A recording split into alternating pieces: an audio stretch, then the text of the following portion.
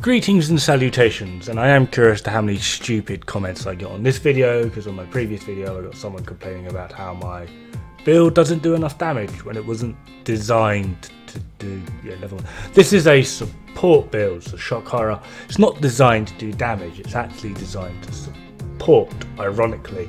And I thought the best way to test this would be to, one, do the Iskall Queen on hard, who I've done once or twice before, but that was on normal just to learn her.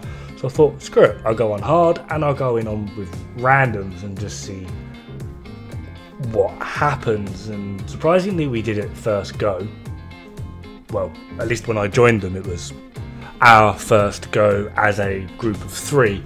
But yeah, in total, I don't think they mind me being there and being a complete dip in the DPS. However, there were a few times where it was notable that I did heal them and save them and do other things and revive as well as buff. Ring choices were a bit questionable for this fight. I wasn't really too sure on how well it was going to go, but they were personal choices for me, and I do hope that they appreciated what I did.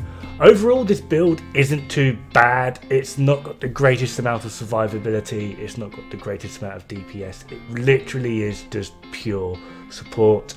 As for the weapon mods, they are also going to be a little bit more supporty. For this particular one, I went for a little bit more of a DPS side, because I wasn't really too sure on what sort of supporty-ish styled mods would even really benefit. Maybe buffing a bit of damage, the Howler's immunity for a bit more defense. She hits pretty damn hard in normal anyway, so I wasn't really too sure if that would make any difference at all doing her on hard. And it's hard to say. I did appreciate using my little skulls just to get a little bit more DPS in there, obviously where mine is lacking, so that kind of helped out a little bit. But what this set really revolves around is quite simply the fact that we have 3-piece elders, which has a 25% chance to not actually consume a dragon heart when you use it. I don't know whether that accounts for reviving as well as the Mender's charm. So 50% of the healing that I do to myself using the dragon heart also goes to allies.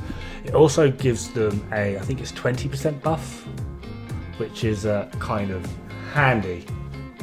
As for the weapon choices I've gone for, I've literally just picked the Chicago typewriter simply because at base form, with no buffs or anything to bolster the weapon, it does have the highest DPS, simply because it has a very high rate of fire as well as a very high magazine. So overall, this is what I used particularly for the Iskall Queen.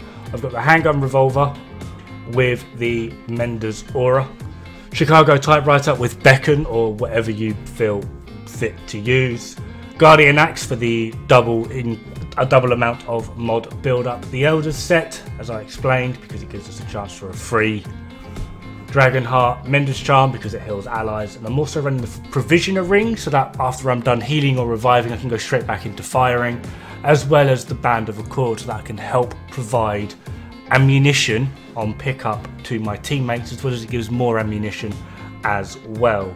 Hope this gives you a few ideas. In the meantime, have fun.